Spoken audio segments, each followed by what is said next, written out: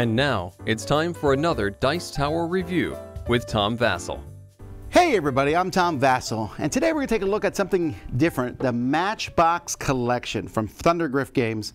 This here is something, normally we get a lot of games here that are sent to us by companies to review, but I want to be clear, I backed this on Kickstarter myself because I was excited about it. Thundergriff Games, I've liked some of them, I haven't liked others, but if there's one thing I do like about their games, their quality is really well done. And here they have a group of 5 games, which I'm always suspicious about to some degree because, you know, if a game's really that good, why have it in a pack of 5? But I found that in these packs of 5, sometimes there are good games in them.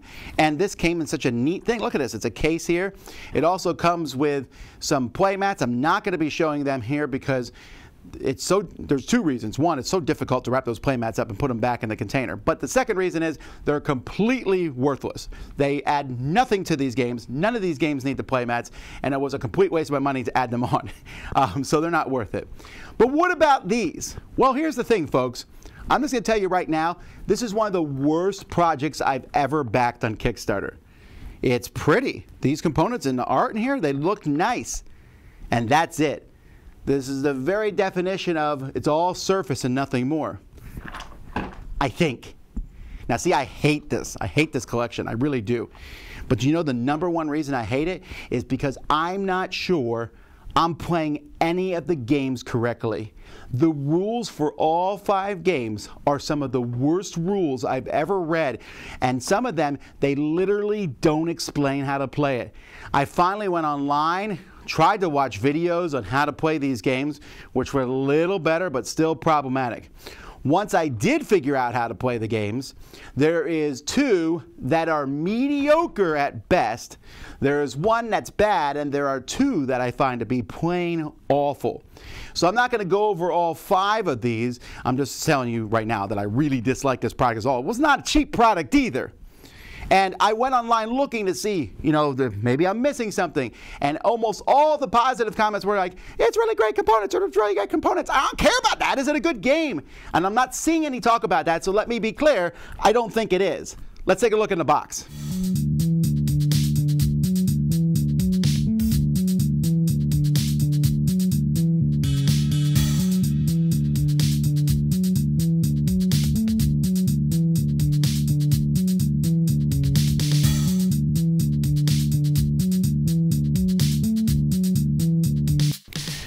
So the whole, like I said, this is a nice thing. You open up this case here. Now, when I bought it, there's a whole bunch of Kickstarter stretch goals that are put in the top. And I found this to be the first thing that I disliked about the game. And the reason for that was because there's no rules on these Kickstarter stretch goals. I couldn't even figure out what to do with them. And finally, in one of the Kickstarter updates somewhere, they said, oh yeah, the rules are here. That's problematic. Put them in the box. But anyway, so here's the games. It shows you where each of them goes. And this is really nice. Again, like I said, the graphic design here is really well done. Each of these games, now they're not so easy to get out here when one of them's in the box, but each of them comes out. It's a nice little box here. You push it out with the lid. Each one comes with one really amazing component. That's really good. Again, not complaining about the graphic design and the components. I am complaining about the rules. So we have Rebus. We have IO, we have 15 days, we have golems, and we have space lunch. We'll look real quickly at these games. We're starting with IO, which I think is a bad game, but I don't know because it has the single worst set of rules I think I've read in a long time. There's actually 2 rules. There's a solitaire game and a 2-player cooperative game. And if you wonder what all the pieces are, they only tell you what the pieces you need for each of these 2 games are. So I was like, where are these pieces? They're not mentioned. Oh, they're mentioned in this one. Oh, this one says you need this rule. It's like, ah! So you're fighting these enemies off here by playing weapon cards, I think. Like I said, the rules are really bad. And I think the weapon cards show where you hit people on these different things, and you're just trying to survive through waves of enemies by playing these weapon cards. Even if that does work, even if there is some sort of good game in here, it doesn't sound that interesting, right? It's just kind of a, hey, I'm just trying to beat waves and waves of cards off as they come in. But again, I don't know, because the rule book was that bad. Golems is the best game in my opinion, which means it's super mediocre. You're essentially collecting cards, turning them in to get golems. You know, you're trying to get different combinations of things. This game has been done many times before, and this game is not better than any of the ones I played. Like, at best, I might give this a 5 out of 10. Now, these pieces are amazing. I love these little gems here that you're using. The artwork's fine, although they also redid the artwork on a lot of these. But why would I play this game, for example, over Century or over Splendor? Games that do the same thing. Maybe this one because of the small size and everything. But like I said, this one is the best of the games in here, and I found it to be incredibly mediocre. Rebus is another game I'm not sure I played correctly, but the way I did play it makes this one of the worst games of the lot. In this one, you have these books that you're playing on bookshelves, and you're trying to make the bookshelf go over 13 points. And you can play them and get points, add points to a bookshelf, or you play it the other way to put negative points in a bookshelf, and you are just playing bad cards on other people, good cards on yourself, flipping these over. When you flip things over, you get tokens where you can make shelves double, triple, quadruple, or 5 times points. The tokens here have different colors, although it doesn't really matter. Again, really cool components these tokens are. The books are meh, okay, but this is really the kind of game where you're trying to play good things on yourself and bad things on other players, I think, and building up bookshelves and trying to flip them over, and then you're like, ooh, I can push my luck by making this double. I hope other people don't play bad things on it. Hint, they are. Oh, this is just such a waste of time. There are so many games out there. The idea that you're flipping cards over into bookcases isn't that exciting once you do it 5 times over the course of a game. I think of all the games in the set, 15 Days has the most potential, although horrible rules prevent it from being good. I mean, one of the things that the game does not really make clear when you're teaching it is there are cards in this deck, and they have different backgrounds to them, winter, summer, and fall, but some of the cards have spring on the other side, which is a little confusing. And you're taking these cards and you're playing them diagonally next to you, and you're trying to play them in ascending or descending order and different things. And when you get certain ones, you get these animals which give you special abilities, and you can use those special abilities, and that all sounds kind of cool. You're collecting cards and trying to get points. It's really boring. It's really boring collecting these cards. Once you win one of these animals, having the most of different colors gets these for you. There's a certain point where it's hard to take them from somebody, and these give you such a big advantage. The game feels like it's a kind of competitive game, but at the end of the day, you're drawing cards and hoping they're good.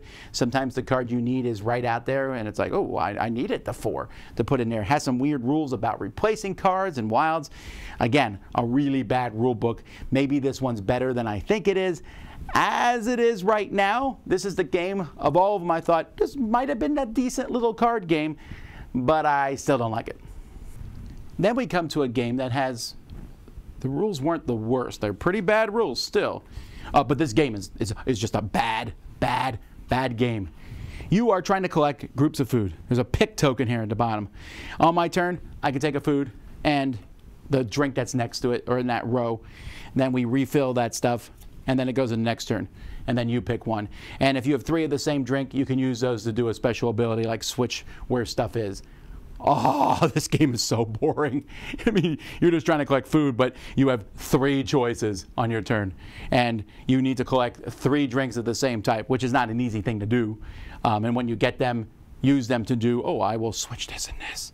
Oh, now I can take this one instead. The food looks delicious, but this game is just awful.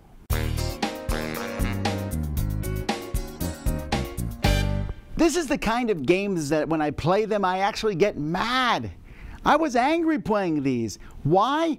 Because I wanted to play the games, and the rule books were not just bad rule books. I read a lot of bad rule books, but they didn't have the rules in. For at least 2 of these games, I'm thinking, I don't even know if I'm playing right. I had to go do research online, watching videos of people who said they played the games, trying to figure out, am I playing this correctly?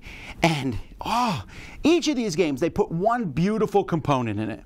a wonderful metal coin, those really cool crystals in the Golem game. You know, they're really cool pieces. But that's not enough to make me want to like this. You know, that's not worth it for me, just having one cool component. Again, I went into this when I got these and I was like, some of them are probably going to be mediocre games. Because again, if the game's strong enough, it's going to be by itself. I wasn't expecting the best of these to be mediocre, and then some of them just to be outright trash. And I have no sympathy for the rulebook issue. These rulebooks should have been given to somebody with the game and say, learn how to play the game from this rulebook. And then that person would have said, I can't. Why can't you? You don't point out, you don't even tell me what this component does.